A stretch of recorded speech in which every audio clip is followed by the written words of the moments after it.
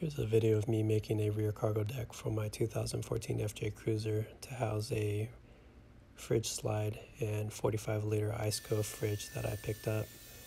Had some half-inch plywood that I had laying around from a previous project that I ended up using, but if I had to redo it, I would definitely go with 3/4 inch for increased strength. Ended up routering all the edges just to clean it all up and sanding everything down to prevent splintering, thinking I was going to keep the wood grain look. But as you'll see later, I ended up painting everything black and throwing some carpeting on top.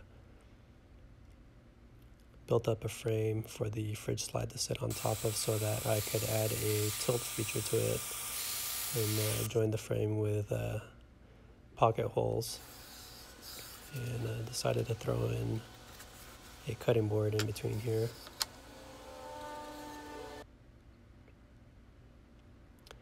Utilize 5/16 T-nuts and 5/16 bolts to attach everything together, and just checking tolerances, making sure everything articulated the way it needed to.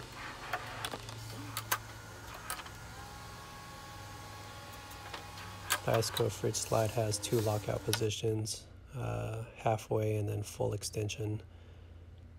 And here I am painting everything black, and then eventually went with adding carpet on top, which I'm glad I did. It'll help reduce any banging on top of the wood from the rear cargo area. So use some adhesive spray and then cut out the carpeting and put everything together.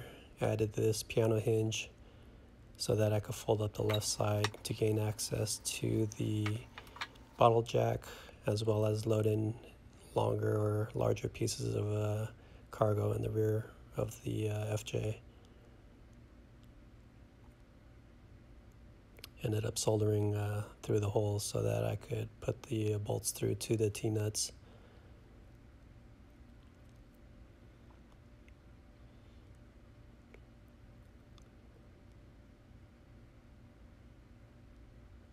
And then added some angled aluminum to protect the edge that may be banged up from loading, unloading cargo equipment.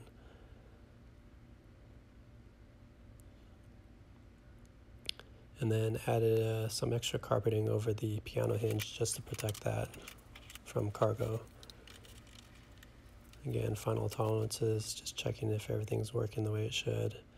And for those longer bolts, I could bolt that all the way through to prevent the deck from hinging if I wanted to just lock everything down, or completely remove it and bolt directly onto the deck itself.